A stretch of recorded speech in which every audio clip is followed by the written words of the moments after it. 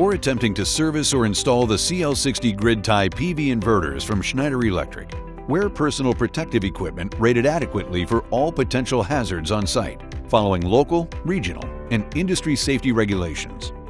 Ensure your upstream AC and DC breakers and disconnects are turned off and locked out and tagged out using LOTO procedure. Turn the DC connect to the off position, and on the CL-60A, perform LOTO. On the CL-60A only, turn the AC disconnect to the off position and perform LOTO.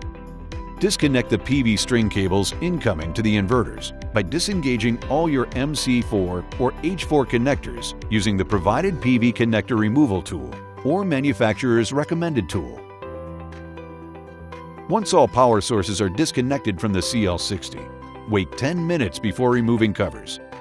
Measure for the absence of voltage using the appropriate PPE equipment and minimally rated 1000 volts DC, 400 volts AC meter. In this video, we will explain how to replace DC surge protection devices on the CL-60A and CL-60E. The following tools will be required to perform a DC SPD replacement: PPE, a Phillips No. 2 screwdriver, a T30 driver, and a torque driver. After an electrical surge event, consumed DC SPDs will indicate a warning, specifically event code 072. Press OK on the home screen to access the events within the LCD menu. Step 1. Completely loosen the 6 T30 screws to remove the lower cover of the CL-60, and once removed, place the cover aside in a safe location. Step 2. To access the DC SPDs, remove 2 Phillips No. 2 screws locking the clear protection panel in place. Retain the screws for reuse and pull the clear cover open. Step 3. Visually inspect which surge protection device has expired, and the expired SPD should easily pull straight out. On closer look, we can see the bright red indication clearly identifying an expired SPD cartridge. Step 4. Ensure that the new SPD cartridge is good and identical to the removed SPD. Reinsert the new SPD back into the housing and press for a positive lock. Step 5.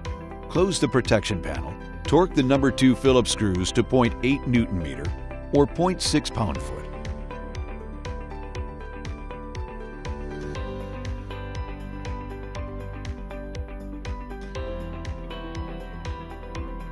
Step 6. Replace the front cover by tightening the 6 T30 screws to 4.3 Newton-meter or 3.2 pound-foot.